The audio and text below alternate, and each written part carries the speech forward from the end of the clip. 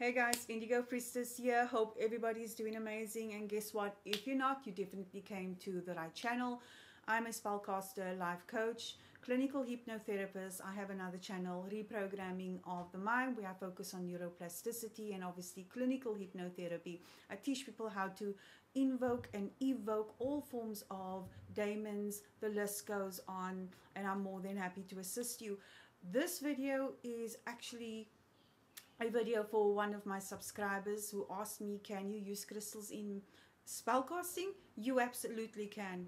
My favorite crystals that I like to use is obsidian, citrine, as well as rose quartz. I love to use rose quartz when I'm working with love rituals.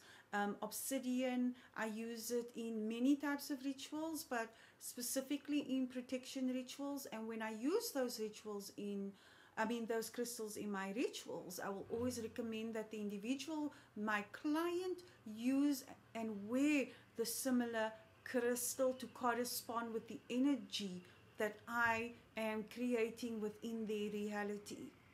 Okay, because at the end of the day, everything is frequency and vibration. So that is what I do. And when I use specific invocation techniques and evocation techniques with demons and other forms of entities, I like to use clear quartz. Clear quartz allows the energy to flow through purely and clearly, so that nothing negative can seep through and the correct energies can move through, as the crystal that I've just mentioned has a beautiful energy of purity. It has a lot of other purposes, but clear quartz is something I like to use after I have cleansed my area and now want to do an invocation.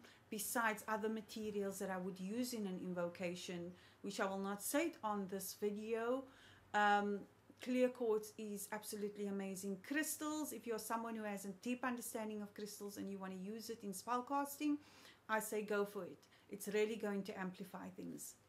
Stay blessed, guys. Bye for now.